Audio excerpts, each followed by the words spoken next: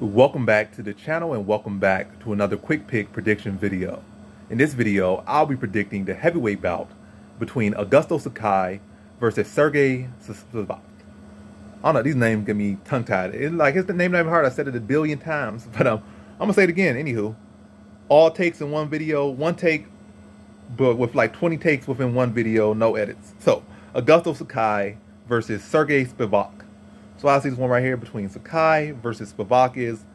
I'm going to make it quick, make it cute, get to the point with this one. I think Sakai, you can say, oh, he's clearly the better striker. He has shown, I could guess he was the better striker. He was this, he was that. You can say these things. You know, people could say that. Matter of fact, I don't really feel like it. Nobody really saying that. Most people saying, or everybody really saying that Sakai is on a downtrend. Several knockout losses in a row. Spivak's more well-rounded.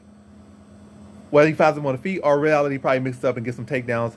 Sakai only really got taken down maybe in one fight or two, but hasn't really had a history of like, oh, that's why he loses fights. But he has, like I said, lost 3 times in a row, got knocked out, and Rosenstruck. Overeem was like a 5th round takedown and ground and pound. You know, he took him down other rounds, but it finished with some ground and pound in that fight later on in later rounds. And then who else knocked him out?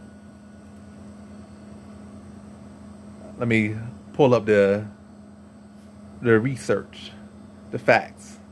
But I don't know, he's definitely on like a 3-fight losing streak, all by knockout. Spivak is, you know, making improvements, you know, using grappling more. Same thing would have happened with Marcin Tybura. I mean, Spivak never was on no big downtrend like Tybura was, but both in a sense uses grappling to, you know, build a streak. And that's a big factor into why they are having success right now. That's why I'm trying to draw the dots. But yeah, so tied to Ivasa, Jairzinho Rosenstruck, and Overeem. So just like the fact that, oh, you can say, oh, this and that. Getting knocked out 3 times in a row definitely has some lingering effect. It's not just, oh, I got knocked out. It is what it is. Nah, you get knocked out, especially 3 times in a row, it's going to have an effect to make you more susceptible to getting knocked out. You get knocked out 3 times in a row, the chance that you get knocked out a 4th time in a row is much higher than it would be if you weren't on a 3-fight losing streak due to knockouts. It's almost the same. But anyway, make it cute, make it simple. Sergey Spivak is the more well-rounded fighter. Sakai, no, you can say his striking this or that, or potentially say that or whatnot. But even before the knockout loss, it's not like Sakai was the greatest striker. He struggled with Chase Sherman on the feet, and was actually, in my opinion, was losing until he knocked him out like what, 2nd or 3rd round. So he was behind on points. And you look at it, you could go back on fight metric. He was behind on the stats. The judges might have been feeling this way, that way, but stats, like stat wise, he was behind and had knocked him out. For a stiff, slow Blagoy Ivanov, who's just a wrestler. You know, gave a take. I think he actually even cheated to get up for one takedown.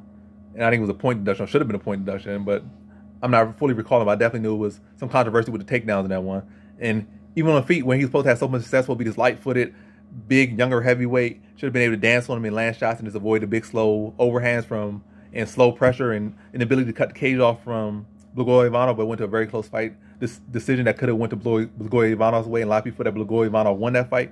So it's like, you can say this and say all about striking, but he has never really been the greatest striker. He has had little moments, but that's about it. But he knocked out Tybura, that's his best win. Knocked out Algom, who wasn't really having the best success in the UFC anyway at that time. So, yeah, I ain't really have no great striking moments in his career. He looked good against Overeem for the most part. Overeem was just playing him, let him get off on him, and just waiting his time to take him down. Let him wear something. You know, he pulled the sock over the rabbit or the rabbit out the hat on him. But anyway. Was never super impressed with Kai striking at all. And the times I was expecting him to be spectacular or at least have success or look good, he did not look good in striking. And now riding a 3-fight losing streak, bringing only one dimension. I'm taking Sergey Spivak here. I have my concern about Spivak. You know, he kind of struggled with the vice grip guy, whatever his name is, Alessio Olenek in the striking department. But Olenek, again, you was always threatening about if I go to the ground, this guy going to tap me out. And they did grapple at times. So I'm saying it's going to be short. And it's probably the longest video I'm going to post for this card. But yeah, just not impressed with Sakai. More well-rounded fighter, Spivak, better steam. And Sakai's one area, he never looked truly all that great consistently. He had little moments. He had a couple of little first-round knockouts. But outside that, he never looked like the most great striker. So I feel like Spivak can hold his own with him on the feet. Look to, you know, time him against the cage, get some takedowns. And I'm going to go average. No, I'm going to go high confidence. A man riding a 3-fight losing streak.